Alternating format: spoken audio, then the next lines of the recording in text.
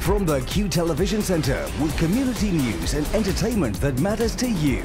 This is QTV. Good morning, I'm Marie Conlon with the lifestyle weather brought to you by QTV. It's another day now with a mixed bag of weather, mainly dry with a sunny start, but the showers not too far away, extended to many places during the day.